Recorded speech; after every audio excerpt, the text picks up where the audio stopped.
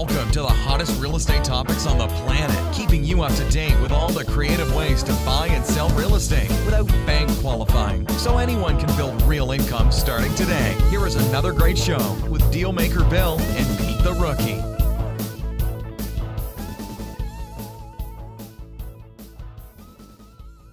All right, here we are on another episode of Flipping Houses for Rookies. Good morning, Peter.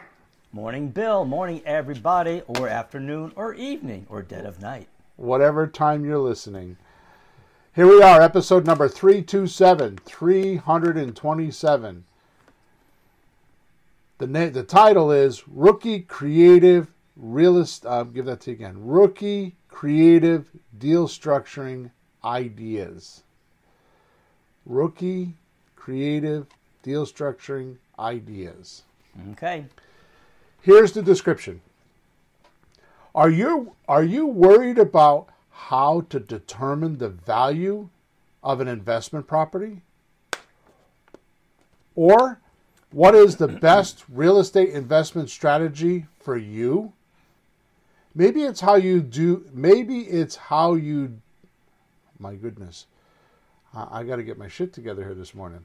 Maybe it's how do you find a profitable investment property? Perhaps you think you can't begin investing in real estate without money. Or you might think you need a realtor license, which costs thousands. Are you worried how you can learn about creative real estate? Or worse, have been studying it for weeks, months, years, maybe decades, and have not done a deal yet? Or got lucky and did one or two deals, but the economy changed and now you can't master the consistency of regular monthly income so you can fire your boss or stop making your money with something you don't like to do?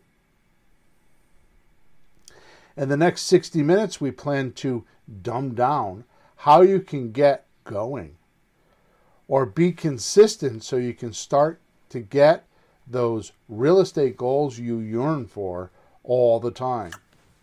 Plus, by the sheer simplicity, you will accidentally get highly motivated and possibly do a deal within the next 30 days just to prove to yourself this whole creative real estate thing is a perfect way to free up your life. There you go. Mighty powerful words there, Mr. Hawthorne. Yeah. So before we get started, there's a link in the chat, or I always say the chat. It says description here. I always say that wrong, so I got. No, you get it right. You get it right sometimes. Yeah.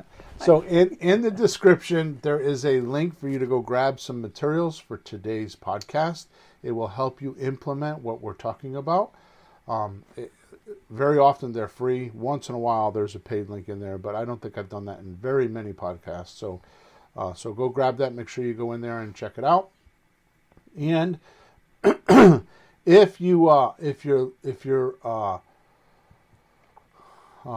wherever you're watching us, on whatever platform, make sure you subscribe to us and make sure you like us, or make sure you give us a review so we can get some feedback from you on whether we're doing a good job or a bad job, or whether we should keep doing it or stop doing it. Or you're listening at all.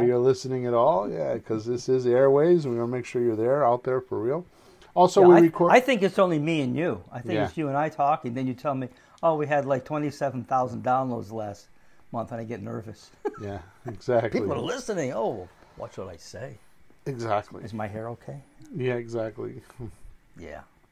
So the other thing is every Thursday morning, 9:30 a.m. Eastern Standard Time, we actually record this podcast. We pre-record it, and when we do, we live stream it on YouTube and Facebook.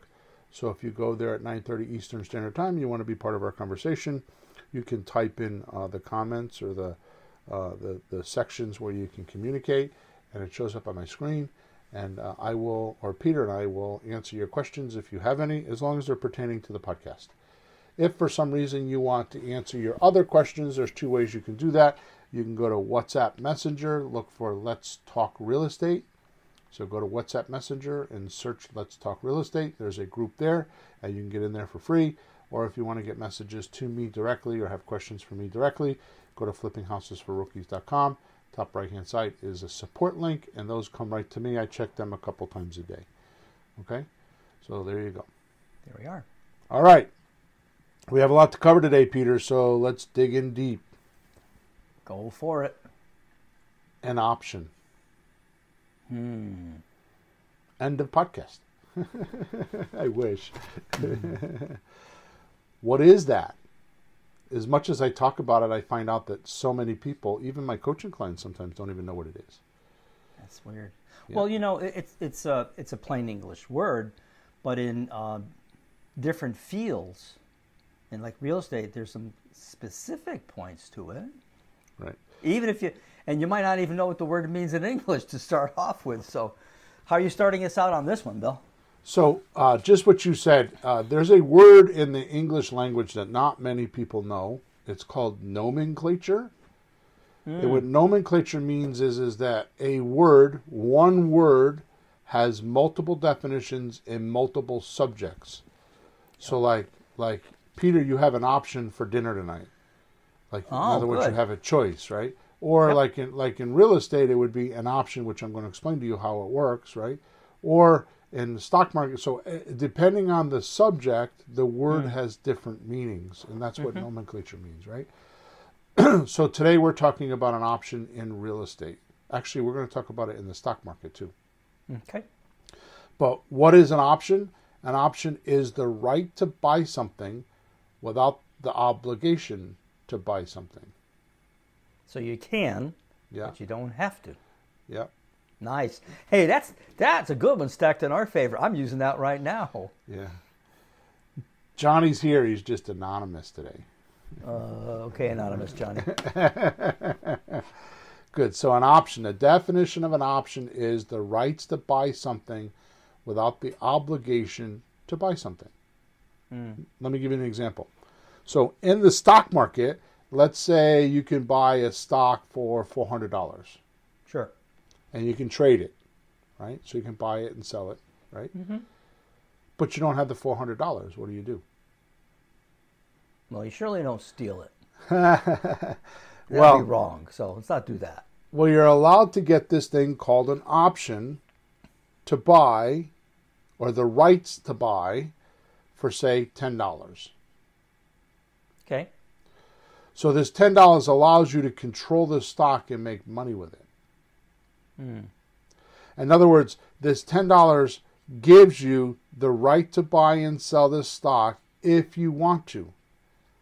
But you're not obligated to buy it or sell it. You only have to do it if it's beneficial to you to do it. Right, because the price could go up or the price could go down. Right. And is there a time limit on those? Well, yeah, when you write them, there is, yeah. Yeah. Figures. Okay. So, can I ask you a question? I see the benefit to somebody buying it. I've never thought of it, but like, why would somebody sell it that way?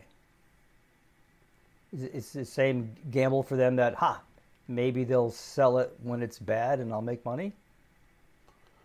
Is there an easy answer for that? No, well, I would think the reason why they would sell it is because, number one, they'll get a stock sold if it goes up. But number two, if it goes down, they get the option consideration money, right? Yeah, if you have to unload it at some point. Like, I guess if the time runs out.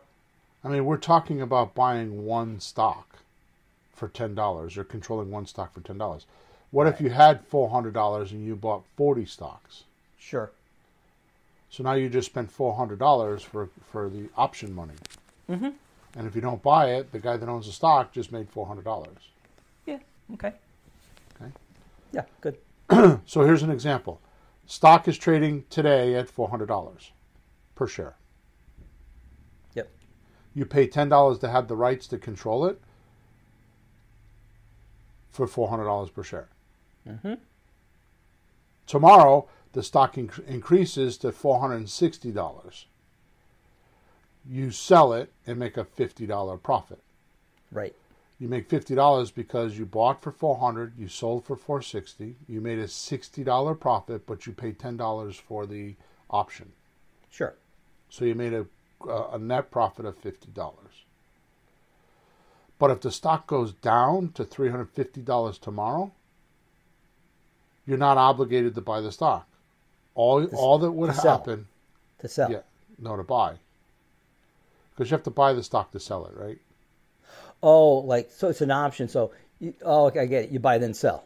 Yeah. I got you. Okay. So you don't have, you're not obligated to buy the stock Yeah. or do anything with the stock, Yep. right? All that would happen is you would have to lose your $10 fee for controlling it during the time period that you controlled it. Right.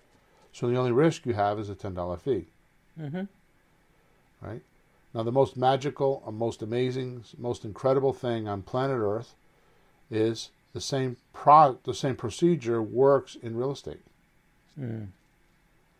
You find a seller who gives you the right to buy, say for $10 or $100. Other than the $100, there's no money down, no risk except the $100. Mm-hmm. No credit checks, no capital. None of that's needed. Yep. And because you have an option agreement with your seller, this agreement actually by law gives you a minute equity share. Sure. What does minute mean? Very, very small. Very little. Not a controlling share, so you can't take the property away from somebody. Mm-hmm. Right? But it gives you a very minute equity share. Sure. But it's just enough for you to say, I'm part owner in this property. Because the law doesn't say you have to have a certain percentage. Mm-hmm.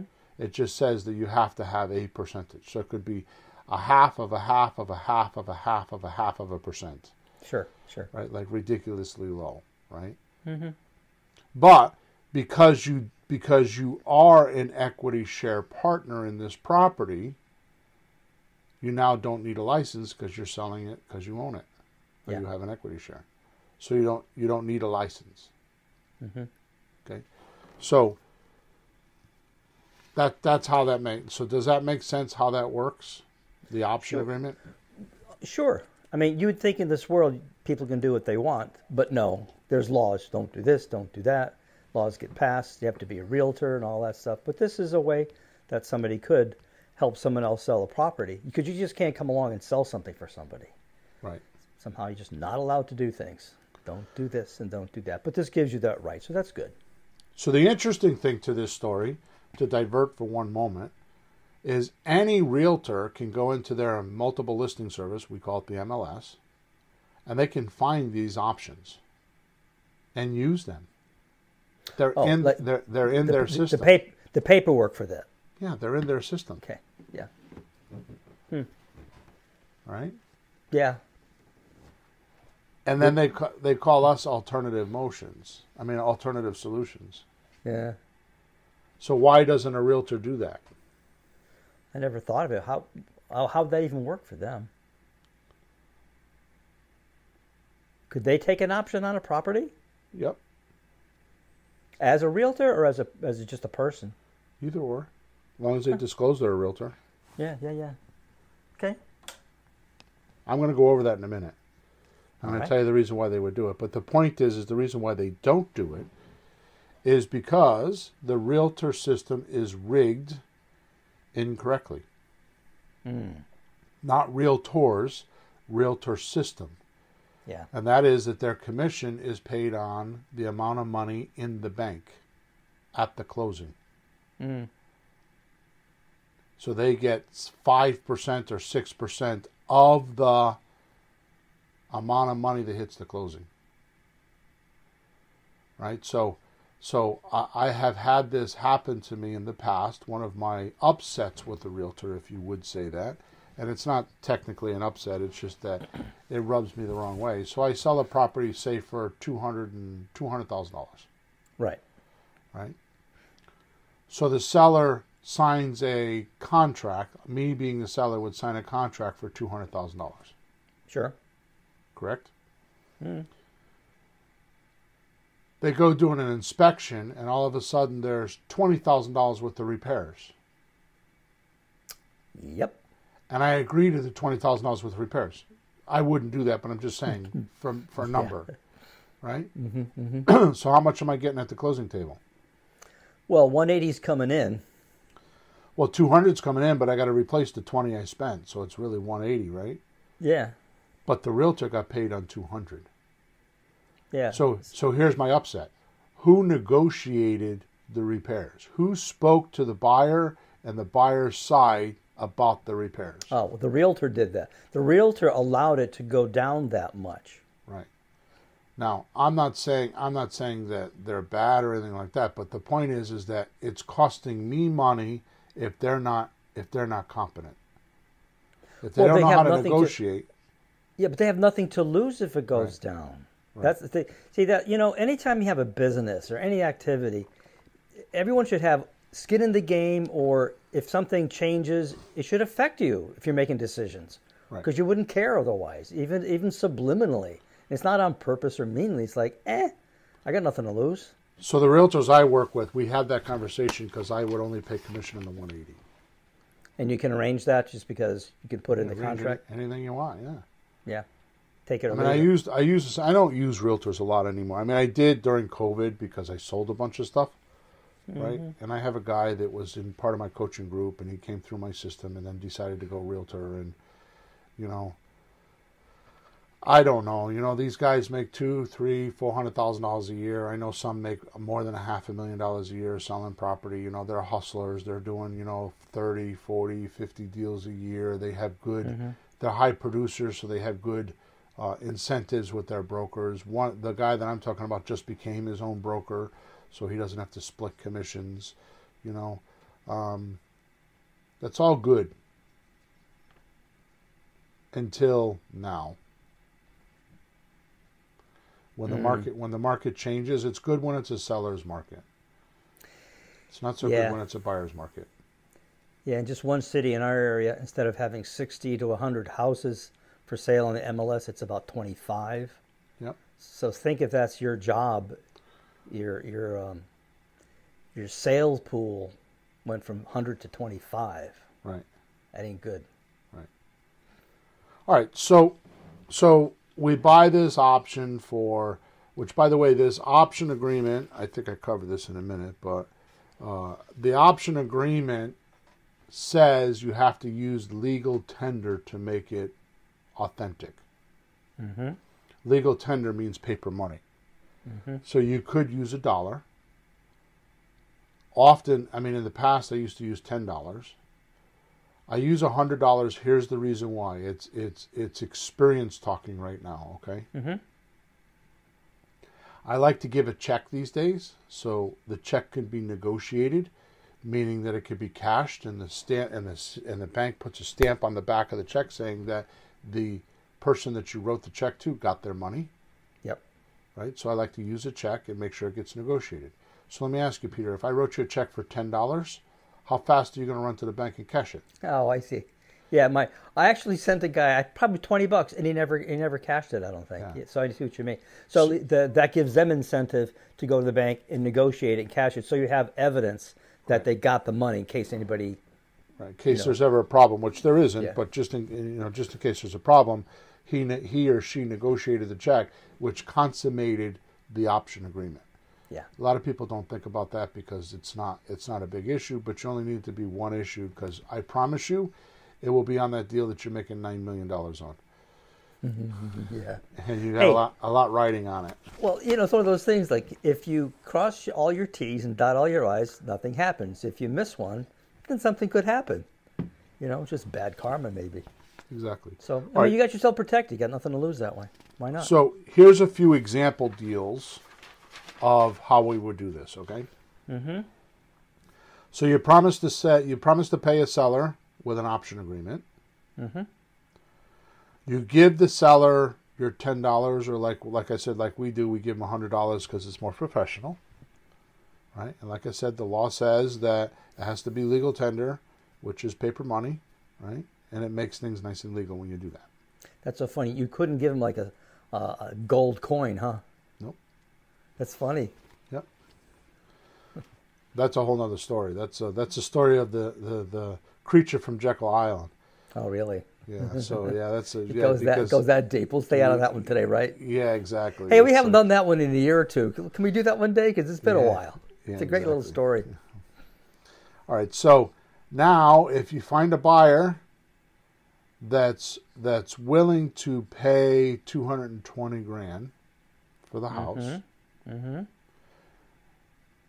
right? So you have an option agreement for $200,000. You sold it for $220,000 to your buyer. Right. You would use your buyer's money to pay the seller the $200,000 Yep. and keep the $20,000 profit, just like the stock market example. Yep. Now here's the cool thing. Like I said before, if the price of the house goes down to $180,000, you don't have to buy it. You just let your $10 or $100 go away. It's your option fee. The only thing you risked was the $10 or $100. Yep. So how's there any risk? So technically, I'm going to get into this later, but technically, are we buying and selling houses? Not really. It's the paperwork that goes along with it. Because, I mean, technically you sell the option paperwork to the buyer, don't you? Right. So Rockefeller once said, I think it was, I just went blank. Nelson Rockefeller once said. Was it Nelson or the original John D? No, it was Nelson. Was it Nelson? Oh, he goes back away. He was John D's, I think, son or It was grandson. a family, something. so yeah, they're all in cahoots. He said the way you create wealth or keep wealth is to own nothing and control everything. Yeah, because when you control it, if the money goes up, you get to keep it. If the money goes down, you don't own it. You don't have to suffer the consequences. So let me interpret that, because nobody's ever asked me this question. Like, let me interpret that in my words on Bill's Planet. Sure. So here's what happens. You pay attention to the assets and control the assets, not the liability. That's what that saying says. You really have no liability if you're not the owner. Right. So if you sign an option agreement and you can control this property, you're controlling the asset. You have no liability. There's no downside. There's no I mean, other than your downside, actually I shouldn't say that. There is a downside. Your $100. But it's a controllable, predictable, willing to liability. Mm-hmm. Right? Yeah, you know what you're going to lose. $100? Yeah, I'll do it. So my question to my listeners are, what's your problem? I mean, I'm going through this now because I'm one of the founders of Creative REI Replay, as you know. We partnered with REI Replay, David and Susan, and Sean and I, who's my other partner, right? Mm-hmm. And for the first time in my career, I am actually extremely blown away. I thought I've seen everything in real estate until now, right? And the thing is I have coaching clients I've had for years that just didn't make phone calls. They didn't do anything. And now that they're in the Creative REI Replay system, all of a sudden they're bringing me deals on the coaching calls. They're like doing things because we made it so easy. Yep. It's push button.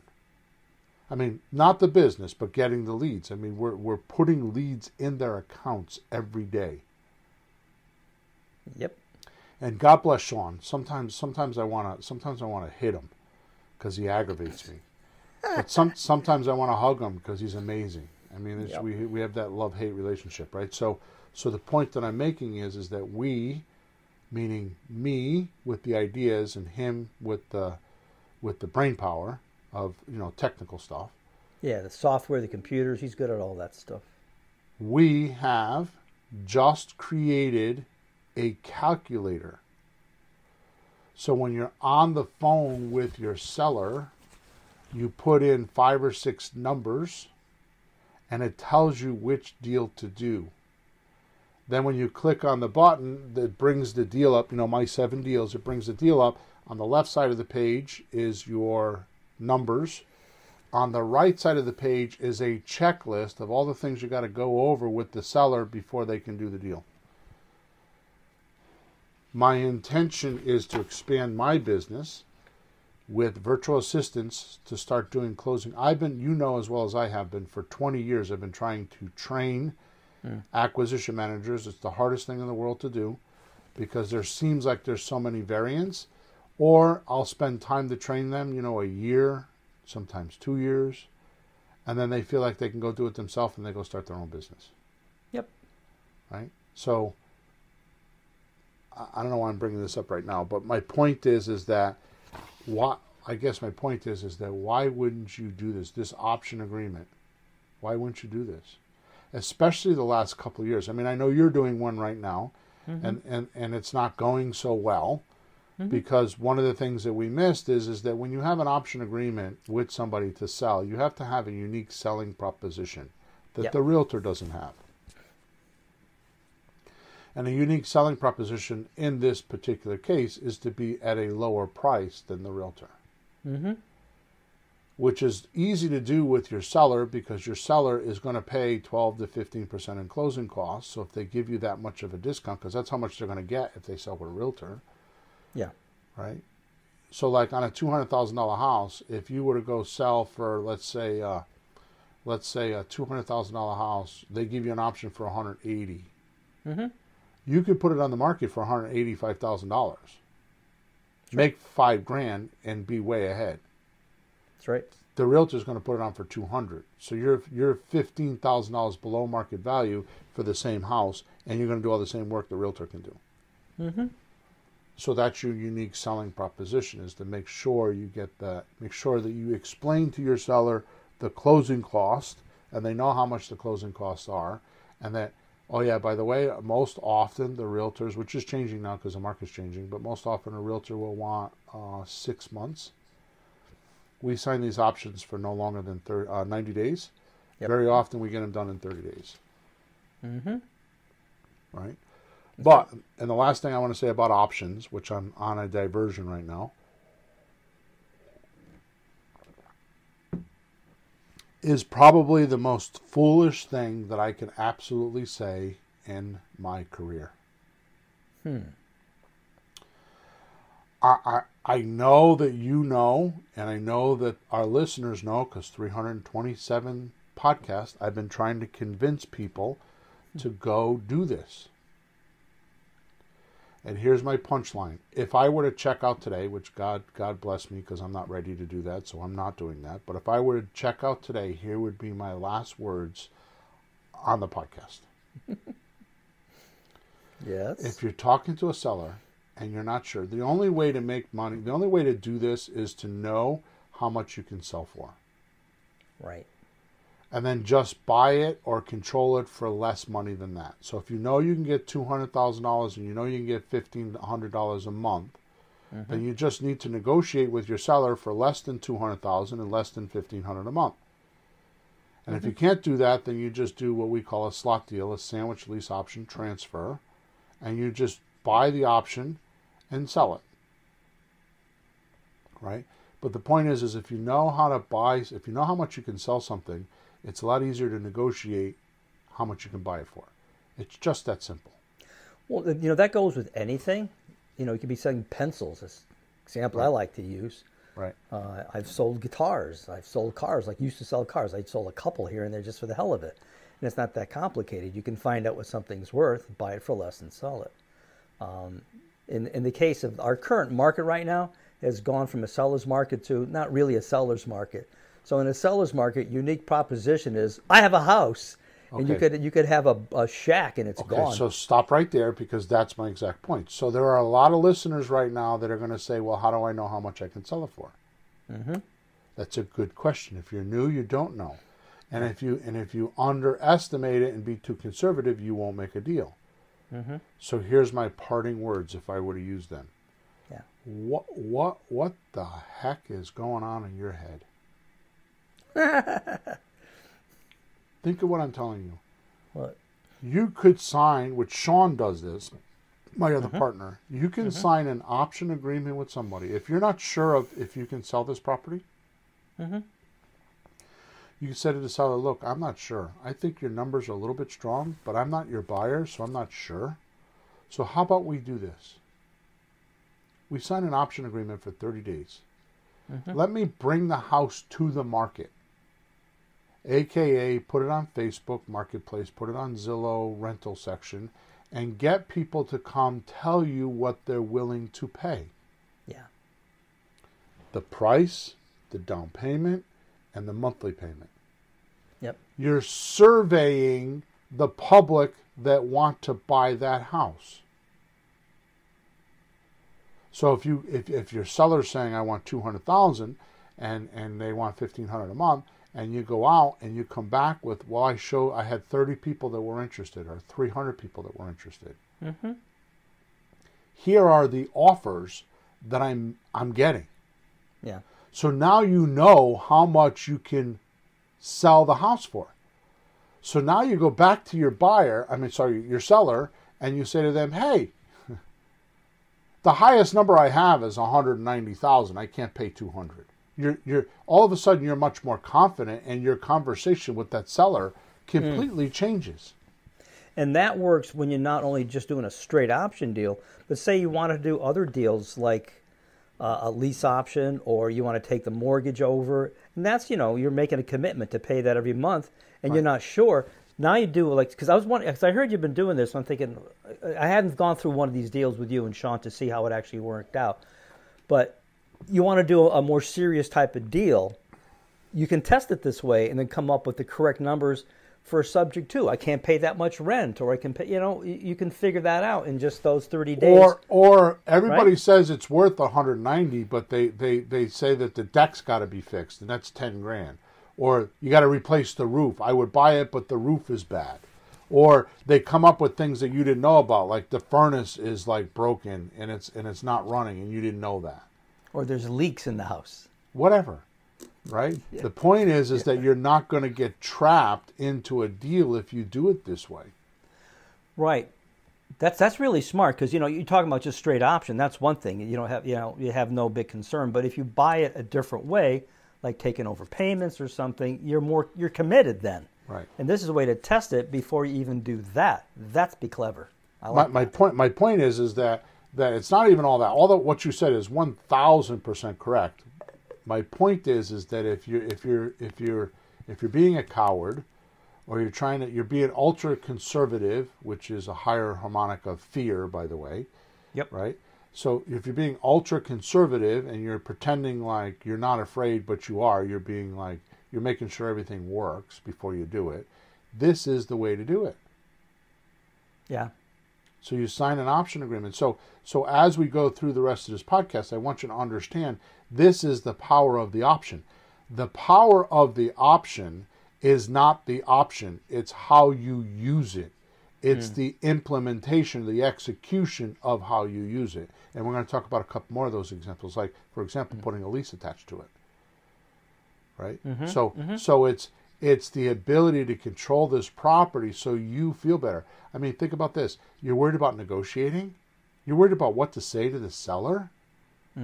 Just say to the seller, well, give me the property for 90 days and let me go put it on the market and let's see what everybody says. And then I'll come back and I'll give you real numbers. Yeah. Give them $100 or $10 or whatever you're going to give them, and do it. You're not sure of a neighborhood. You're doing out of state. Then go. Go. Yeah, especially out of state. You're not even there. So, what do you think would be a good time window? 30 days up to 90? Yeah. Well, 30 days. It depends on your timeline, but Sean does it in 30 days because Sean does it because we're doing it in Ohio, and I can't believe he did this, but he did it. Right? Wow. He actually has the owner of the property show the property. If they want to sell it. Right? So anyway, so we diverted there, but let's go back to the option. So if you have an option for 200, you sell for 220, you get the 20 grand. Right? So here's the cool thing. The price of the house If it goes down to 180, you don't have to buy the property or take the property. You just lose your option fee. Right. Right. All right. Now let's make this exciting. Okay. So right now, I thought that was pretty good as it was. yeah. Well, so let's talk about. So here's the other thing. So it took me literally, I don't know how many years, 15 years, 18 years to learn this. A long time. A long time. And it's so simple, that's why I couldn't learn it. Because it was under my nose and I didn't know it. I couldn't see it. The absolute positive stake in the ground to know whether a deal is good or bad, there's only one formula that does that. We talk about it all the time. So when I'm looking, when you used to, and other coaching students used to give me prospect suspect forms, because that's what we used back in the day, and it had all the information on one piece of paper, I would look at it, and here were the 3 questions I would ask. How do I get money now? How do I get money monthly? And how do I get money later? If I could get all 3 of those in a deal, like buy on a subject to and sell on a lease option, it was what Ron LeGrand calls golden geese that lay golden eggs. Right? Yep. So that's the Terminator right there. That's the formula that I use. So when I'm looking at a deal, which by the way, we've talked about this in other podcasts, money now, money monthly, money later. Money now, all right? Let me see if I wrote this down here. Money now is chunks of dough. It's the deposit, the option consideration deposit you're going to get from your buyer. Right. That's spendable cash. That's the way you're gonna build reserves. That's the way you're gonna pay down debt. That's the way you're gonna like buy cars and go on vacations. But it's also your capital to do other types of deals. Right. Right. If you need some repairs, if you want to do some renovating, there's your capital. Right. Money monthly is the difference between what you're paying and what you're collecting. Right. So that's the money that's going to get you to fire your boss and give you your freedom and get you your time back. Right. Yep. So like if you need $6,000, if you need $4,000 a month to live, which is $50,000 a year, okay, well you should figure out how to get $6,000. You want $2,000 to handle all the mishaps, the not payers and the broken houses and the reserves and all that kind of stuff. So you make $6,000, right, and you need $4,000. Yep. So some months you put $2,000 in the bank. Some months you spend that money to like fix a furnace. Right? So here's the magical thing. If you average $500 a deal, which is very low for us, and the reason why is because of our down payment assistance program, which I'm not going to go over right now, but we average on a $200,000 house, I average about $800 or $900, sometimes $1,100 a month. It's amazing. Right?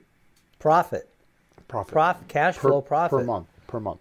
Yeah, but if you average 5 properties, $500 per property, you need 12 properties to retire. So the question is how long is it going to take you to get those 12 properties? That's right. Right. So this takes away the whole, is this real? Isn't this real? Right. So money now, money monthly, money later. Money later. I was doing money. So money monthly is the cash flow, and that's what's going to get you free. Money later is your retire early money. That's your wealth. You start getting $30,000 to $100,000 in equity in the property, and that will build your wealth. Yep. Right. So obviously we talk about that a lot. It will generate enough income to fire your boss and retire early. So here's the point. If you're doing a sandwich lease option transfer, there's no equity in the house, or the seller's not willing to give you equity, like a free and clear person that wants full asking price and won't do payments, you can sell and make $5 or $10,000 or whatever you're going to make as a transaction engineer. No, as a transaction fee. Although it's not a fee, it's kind of illegal to say that. But as a transaction payment, right? If you're only making money now, then you don't spend a lot of time on it. But if you have a subject to deal where you're paying, $150,000 for a $200,000 house, and you can make money now, money monthly, money later, and it's the golden goose egg, you can afford to spend a lot more time on that deal than on the slot deal. Yeah, because the slot deal will be gone in a month or 2 or 3. The other, you'll be there for a few years. You're in it. Well, you'll get 10 grand now. Yeah. You'll get your $500 to $900 a month positive cash flow, and you'll get probably $60,000 or $70,000 in equity in the back end. Yep. So you can afford to spend time. So this money now, money monthly, money later concept is a lot more profound than what we make it, right? The point is that when you're doing deals, that's what you want to look at. So the reason I bring that up is because what we do is we take these option agreements and we attach them to leases, like I said earlier. So once we connect the option to leases, our buyer pays all the expenses while waiting to execute the option to buy and get qualified for a new loan. Think of this. The realtor doesn't pay all the expenses for the seller when they're trying to sell. Nope. So why are you nervous about talking to a seller about this? Right? Plus, these agreements can range from 90 days, which is common. They can range from 1 day if you want, but 90 days, right? And that's usually just an option without a lease, to 100 years if you want. I mean, most people listening to me right now don't know this, but there are multiple properties that you probably drive by every day that have 100-year leases on them, 100-year options in leases. For example, McDonald's. They don't buy the land often. They just lease the land for 100 years and they put their building on top of it, and that's it. They don't own the land. So a business would do that because they plan on being there as long as possible. I mean, it sounds 100 years. Who lives that long? So it's not a personal thing. Right. But a business would do that. Right. And I'm not saying McDonald's does that, but there's a lot of businesses that do that. A lot of factories, they'll come in and they'll put a building up. They'll amortize the building over the course of 27 years so they get their money back. And they could, so they don't have to, the reason why they would do that is they don't have to come up with $1 million, $2 million, $5 million that the property's worth, and they could just rent it. Yep.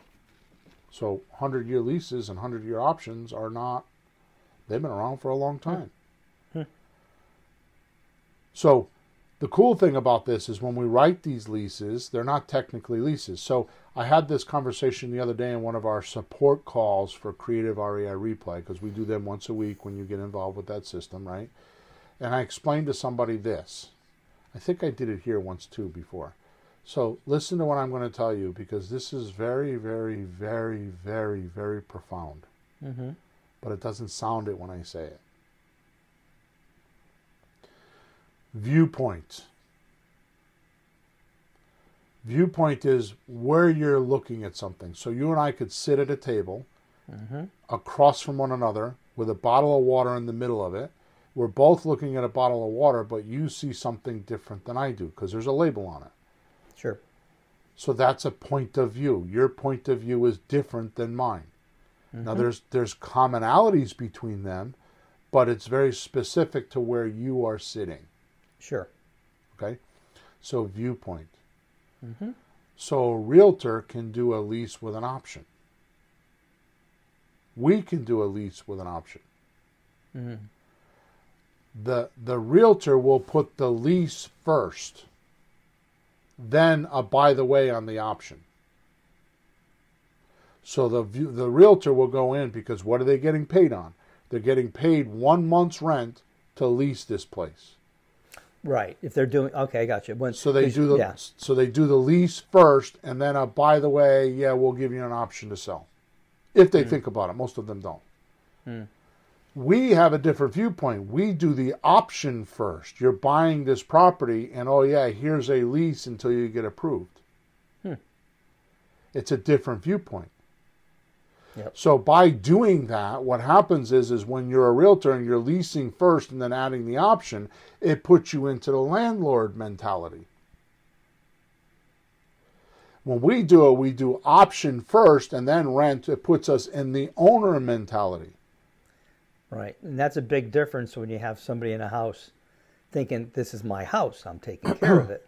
Instead of, this is my rental car, I don't care. Right. So that's what we talk about is if you were to rent a car, you're not going to wash it. You're not going to, put air in the tires unless you have to. You're not going to, you're not going to vacuum it. You're not going to do a tune-up. You're not going to do brakes. None of that. You're just renting it. But if you own it, you'll do all that stuff. You'll take care of the car because you want it to last longer. Unless you're a girl. Oh, here we don't start with that. I know about your wife. The husband, we're going on a trip, 3 days, hey, you want to clean the car? I said, why? He says, oh, if you want it, you can. I'm like, okay, I'll do it. Just to clean it up a little bit so you hit the road. Because when you get back, it's going to be a disaster by the time you get home. Exactly. Yeah, but that, the point is, when somebody buys a house on an option, they think it's theirs and they will take care of it. It's a different viewpoint. It's just a different way to look at it. Yeah. Right. But if they're excited, I've heard people on the phone with you on some of your calls. Hi, I'm calling about the house you have. It's rent to own, or how does that work? Oh, you can blah blah blah. You can lease the house for a while, then buy it. And the guy goes, "Honey, you're not going to believe this. We don't have to rent anymore." They're freaking out on the phone. We can buy this house. What do you mean we can buy it? We rented it for a while, then we buy it later. Like what? And then they'll take care of it because they care. It's like a golden opportunity for people. By the way, the first time I heard you say in one of your early lectures I attended was, you take this $200,000 house and sell it for $220,000. I thought, who's stupid enough to do that? So in case anybody's stuck on that, these people who buy on this lease option system are thrilled to do that because it's that or nothing. They won't get a house otherwise. They'll be renting and renting and renting and renting forever. So they just saved a lot of money by overpaying a teeny bit. It's also, first of all, they're going to find you're a needle in a haystack. But more importantly, it's money versus time. So if you were to buy my computer today for $1,000, give me $1,000 in cash, you gave me $1,000. Yep. If you were to buy my computer today for $1,000 and swipe your credit card and made 24 payments, you're paying more than $1,000. Yeah. And that's how we do it with the houses. It's the American way. I didn't make it up. I just use it. No, and from their viewpoint, they're also saving all the money that they won't have to rent forever. They'll finally own something. They're paying a little more to save a lot. So let's put the cap on this, okay? Yeah. So when we do this lease option the way we're talking about, and we make our buyer an owner, technically us or whoever's putting the money in is giving them an intermediate loan until they can get approved. Which, by the way, better than 80% of people looking for a house don't qualify for a bank loan. So there's a lot of people that want these houses that there's more of them than people that are actually buying houses, right? But now watch this. When we do this way, we're now putting our seller, who's usually letting us borrow the money by making payments, right? We're making them the banker, right? They're in the banker position. Yep. So here's my question. When was the last time you called your lender and asked them to fix your toilet? I did last week. They hung up the phone on me. Yeah, there you go. Right. All right. So now let's do some math on this lease option concept. Hey, Bill, I have a suggestion. I think we have to rename lease option. Okay. Option lease.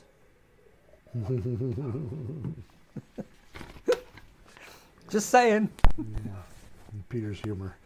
The dog didn't like it. He barked in the background. Or he thought it was funny, one or the other, and he's laughing. Yeah. Got the door closed, the drapes closed, they got the music playing in the other room.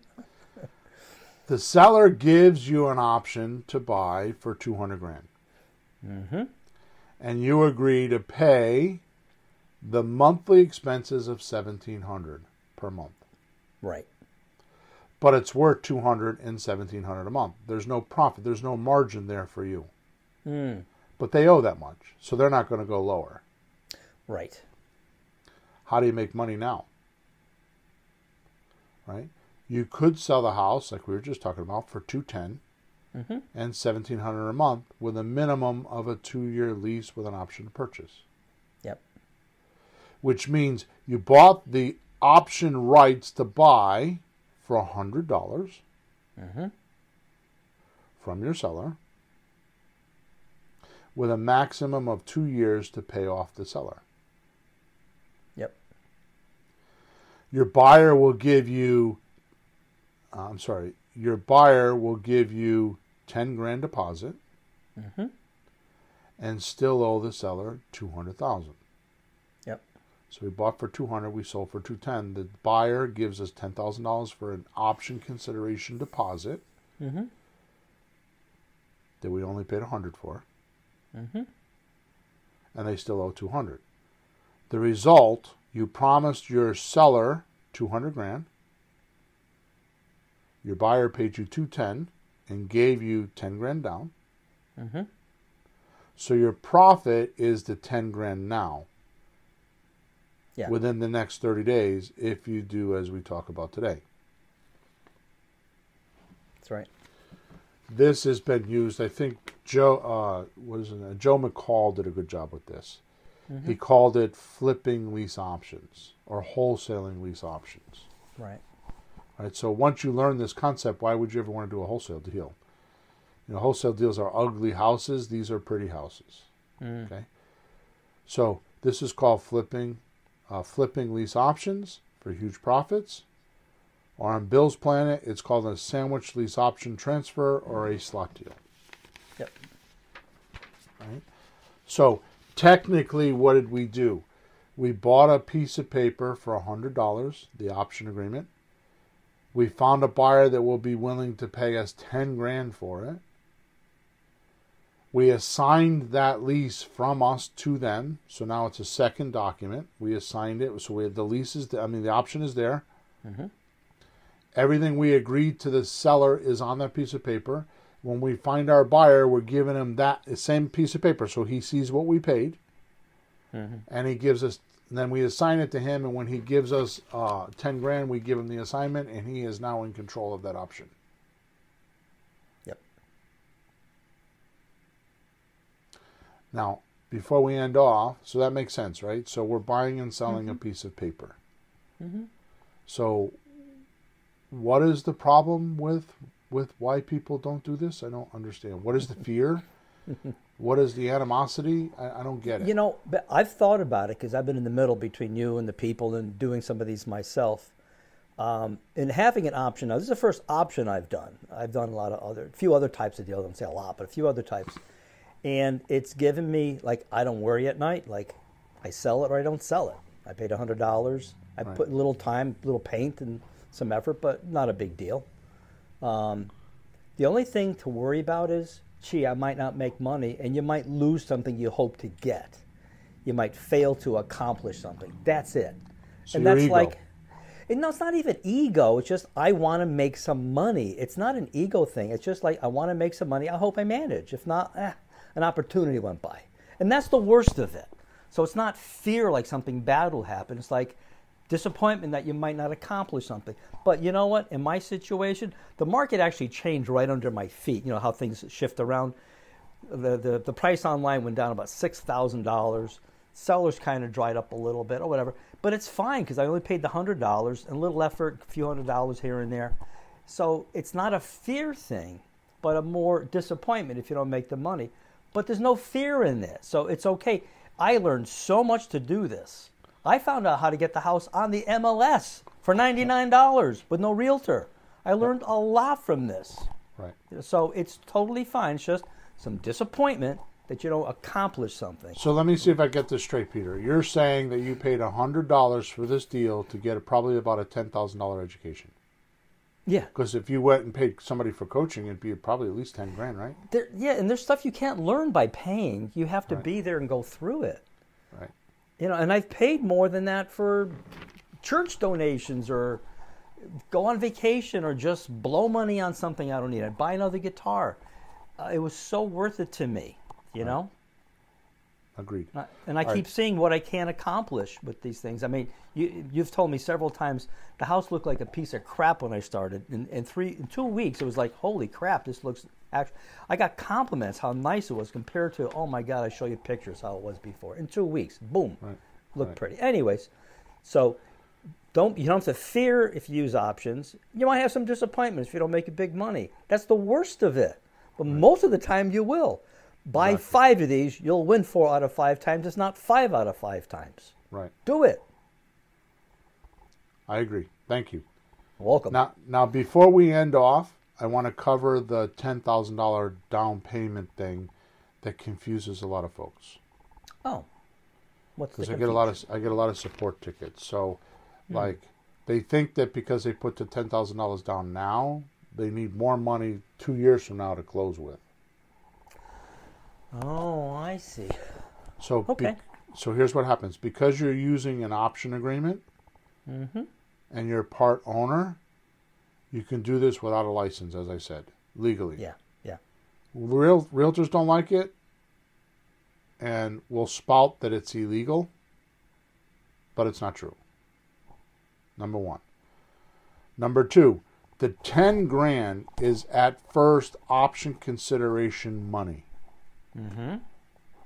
Until the buyer triggers the option and says they want to buy. Right. So they give you $10,000, and that $10,000 is placed against the option agreement. The option agreement says that you had the right to buy or sell this property, and you're not obligated to do it, so you can walk away. But it's non-refundable money. If they walk away, they lose the 10 grand. So the only place that the $10,000 shows up is at the closing. Right. They don't get it back, and they know that before they go in. Right? So here's what happens. They have an option agreement. We'll say 18 months in, they have to, the option agreement tells you that you have to send, like, suppose I'm the person, you're the buyer, I'm the seller. Yeah. You have to send me something in writing saying, I want to execute my option. I want to buy the property. Yep. So you have to send me something in writing so it all stays legal. Right? Nowadays, we consider text and email. It used to be in my day. I would give people, when I give them an option, I would give them a letter and say, just sign it and mail it to me. Okay? Now, here's what happens. As soon as you send me the letter saying you want to execute your option agreement, I am going to draft or write up a purchase and sales agreement. Yep. A purchase and sales agreement is a roadmap for the closing, which, by the way, the definition of a closing is deed changes names. Right. So the purchase and sales agreement is the roadmap of how we're going to conduct this transaction to get to the point of deed changes names. Boy, that's really, really clear when you put it like that. That's good. Right? So the purchase and sales contract explains what everybody needs to do. And it talks about the money, the inspections, it talks about your rights, it talks about default, it talks about if you back out, who keeps the deposit, Yeah. all How that long, stuff. all How the long, timing, yeah. when everything happens. 2 weeks later, then 4 weeks later, then by this time, yeah. Most of the time, it's purchase and sales contracts are not written for more than 45 days. Most of the time. They can be, but most of the time they are. Now, here's what happens. The $10,000 that was option consideration deposit gets placed on the purchase and sales agreement, and it goes to a deposit. Yep. So it goes from option consideration money to the purchase and sales contract, which is a deposit. So if they pay $200, they only owe $190, and it represents itself that way on the purchase and sales contract. Wait a minute, back up. So let's say the house you bought it for $200 and they purchased it for $210, right? Okay, yep. I So- changed the numbers, yeah. Okay, so and that's just to follow the original scenario. So in that scenario, they say to the bank they bought the house for So hang on. So you're skipping Yeah. a step. So they gave me $10,000 to have the right to buy. yeah. Now they're buying, so the purchase and sales contract, that 10 grand goes on the purchase and sales contract saying, I already gave them 10 grand. Right, and the price is $210, right? Right. So out of the $210, they gave 10. So the bank thinks, okay, it's $210, and they gave 10. Right. So they can see that, because if you said it was $200,000, they still owe $200,000. There would be no deposit. So Right. the $210 reflects the 10 down, leaving $200. And they go, all "Oh, you good." all you need to do to make your life easier is to record the $10,000 payment. I did it. I've done it for many years with a certified check. Take pictures of the check. I actually take pictures of the deposit that I make, and I give it to the bank. Nowadays, you can do that with electronic mechanisms. You know what I mean? But the point is that when I do the transaction, I record. Excuse me. I record or document they gave me the 10 grand. Right, because the bank wants to know that, and you and the seller and the buyer, everybody needs to have that so the deal goes through. The bank has to know that or they wouldn't like it. So it's important to have it documented to prove it. So the point or the moral of the story is it's the same money, two different names, two different documents. There is nothing that the bank does not care when the money was received. That's the misconception. Like, for example, suppose I had a rent to own with you and you were applying $200 a month to my down payment money. Right, every month $200 went to additional toward the down payment. Right, and that's $2,400 a year, right? Mm-hmm. So suppose I went 10 years giving you that money, I would have paid $24,000, right? Sure. So 10 years later, I can get a mortgage, and that $24,000 would be applied to my down payment. Well, think of it in car leasing. You put $2,000-$3,000 on a car lease, you pay all that money every month, and at the end of 2-3 years, you go, never mind, I don't want the car. It's gone. Right. The deposit money's gone. Right. But like my son just held on to his lease because the prices got so high for cars. He said, screw it, I'm keeping it. So now the down payment money that he paid went towards the car because he bought it. Same deal, right? Right, exactly right. Cool. So even if you collected the 10 grand and 2 years ago, the bank will still allow it. So there is no confusion with the 10 grand and having to do a mortgage over again and all that. Good. So just make sure you have evidence or proof that the buyer gave you the money and you're fine. Mm-hmm.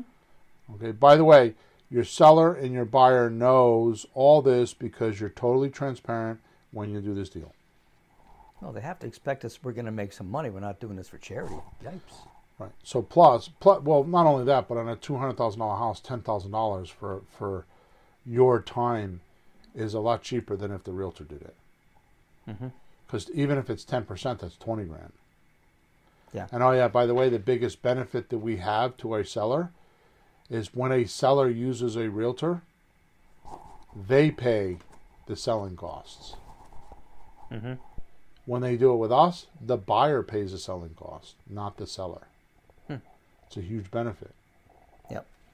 Right? Because the seller's allowing a time delayed or a cash out delayed sale. They should get something for it. And what they're getting for it is the savings of all the fees, which is thousands and thousands of dollars in any transaction. And vice versa, the buyer, because you're getting the opportunity, just have to agree. We just built it into the arrangement that they pay the costs as part of the.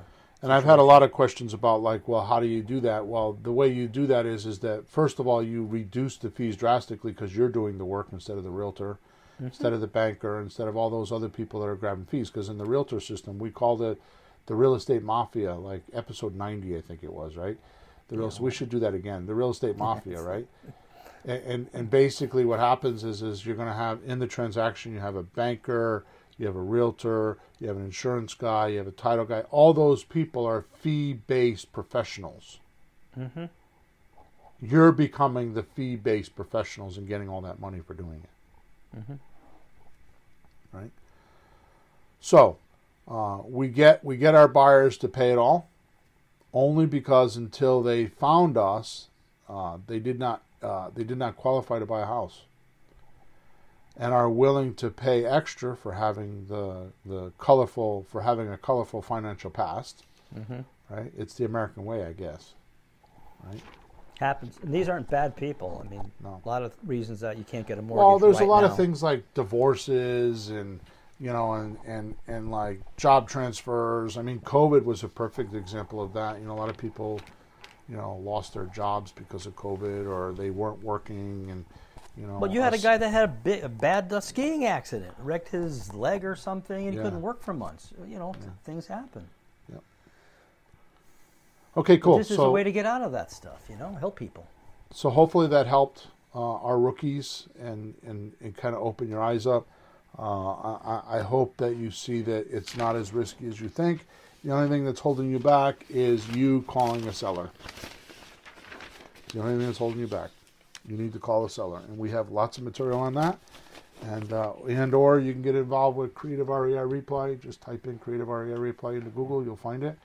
And it does all the work for you. So you could do it that way too. All right, good. So please, please, please, please make sure you leave us, subscribe to our channel wherever you're listening to us, whether it's on podcast or YouTube or Facebook or Twitter or wherever you are. Subscribe to us. Leave us a comment if you could. Also, make sure that you go to the description and find the link, because there's a free link in there for you that will help you do all of this. I think I put, I don't remember because I did it a few weeks ago, but I think I have a 10-part series that actually shows you how to do all this step by step. Even gives you the paperwork for the deals. So there you go.